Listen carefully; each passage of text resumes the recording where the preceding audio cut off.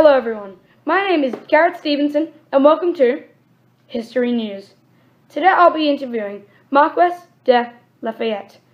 Marques was a French aristocrat and military officer who fought for the United States in the American Revolutionary War. Here is a video of the interview.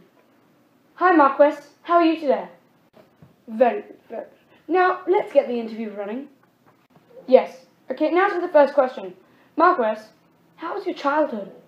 My childhood growing up was quite normal but a little bit sad. In September 6, 1757, I was born into quite a rich family at the Château de Chevanec Hospital in Auvergne, France. I lived quite a normal life and then until my father was killed during a battle in England. Then in 1770, both my mother and my grandmother died, leaving me a very, very, very wealthy orphan.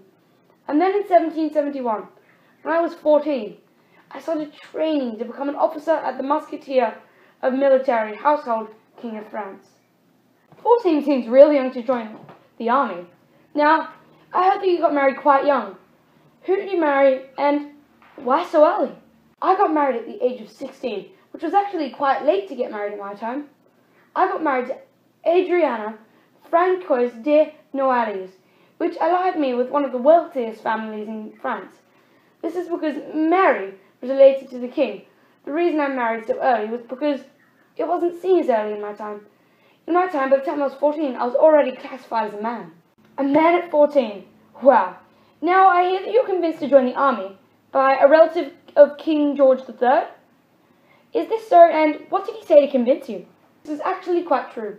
In August 1775, I had attended a dinner party at which the Great Britain's Duke of Gloucester, my younger brother of King George III, was the guest of honour. But he began speaking to me about the conflict between the British and the colonists. I blamed the English for killing my father, so I decided to join the Americans to strike back at England and get revenge. So, when you decided to join the army, how did you do so? When I decided to join the army, I met Celestine. He was chosen by the Continental Congress to recruit foreign soldiers. So, when I had a chat to him, he told me that sadly, I wouldn't be able to fight for the Americans. So, I declared and told Silas that I would serve for free and pay for all of my expenses. Silas was so shocked by this that he instantly made me Major General in the Patriot Army. Truly remarkable.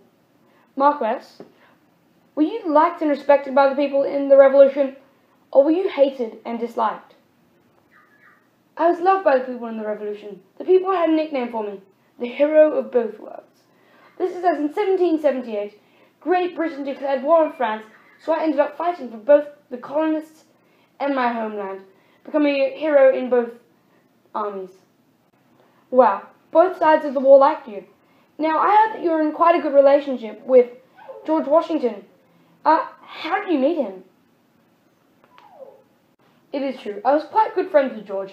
I first met him when I was given the position of general in the Patriot Army. I fought many battles with George, which strengthened our friendship. We became such close friends that I actually named my only son after George, naming him George Washington Lafayette.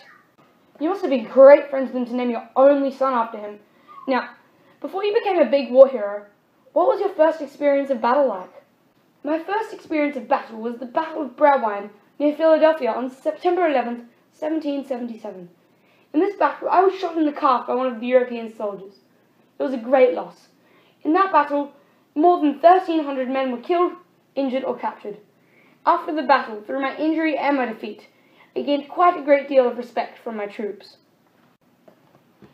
That's quite crazy for your first battle. Now, I heard that you had something to do with the Declaration of Rights and Man of the Citizen. Is this so? It's true, I did. I actually co-authored, with the help of Jefferson, the Declaration of Independence principal architect. The National Assembly adopted the Declaration of Rights of Man and Citizen on August 27, 1789, and it remains enshrined in France's present-day constitution. You must have been very important to the French to let you co-author their Declaration of Rights. I hear you were still a revolutionary leader at age 72. In 1830, I took over and took care of the National Guard and rushed to the aid of revolutionaries who put the barricades up in the streets of Paris. After the king was made to quit, I was offered a chance to rule as dictator, and instead of taking that chance, I backed the installation of Louis Philippe on the throne as constitutional monarch. The new king quickly disappointed me with his lack of modifications, and then I led the liberal opposition to the ruler in my last years. Still a leader at 72. At 72, I hope to be retired and relaxing, not ruling a country. Now, when you died, was it a good death or a bad death? And how do people react? After I died at 76 years old in Paris on May 20th, 1834, I was laid to rest next to my wife at the city cemetery. To carry out my request, the hero of two worlds, to be buried in both American and French soil. My son, George, covered my coffin with the dirt my family had taken from Bunker Hill in 1825 when I laid the cornerstone to the monument that still marks the battlefield. Okay, it seems that's all we've got time for today, and thanks for coming today, Marques. Okay, thanks for having me today. Good night, everybody, and thanks for watching History News.